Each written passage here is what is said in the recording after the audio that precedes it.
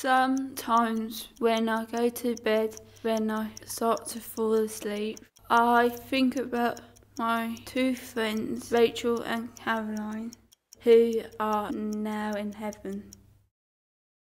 They were really close to me. They're in a nice comfy place with everybody else that's died. I think heaven is in Aldershot because when we go down there, we visit people's graves and we put flowers on them. My bedroom is my private space, my quality time.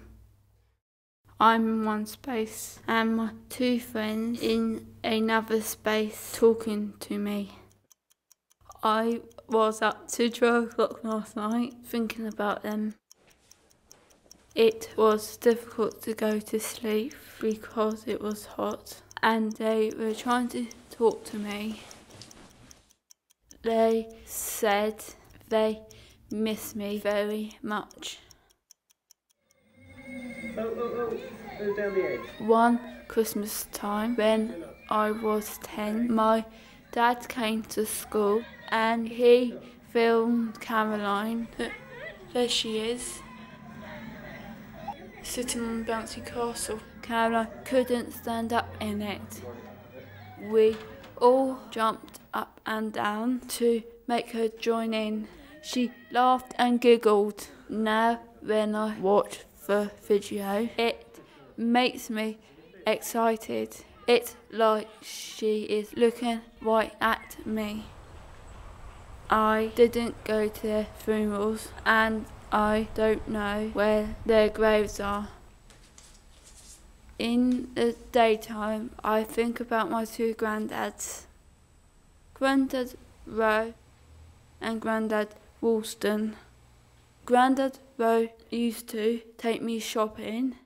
We took Grandad Woolston to the harvester, but he couldn't eat everything.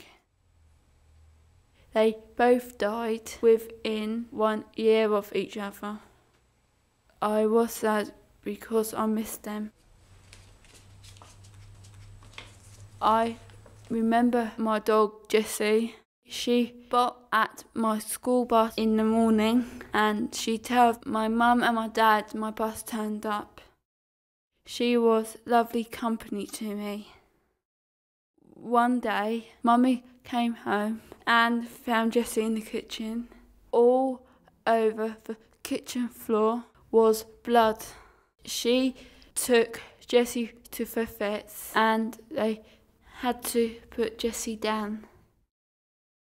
It is difficult for me sometimes thinking about all these people that has died.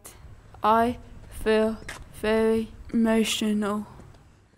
But when I look at the photos, it makes me feel happy because all the faces in the picture come through to me.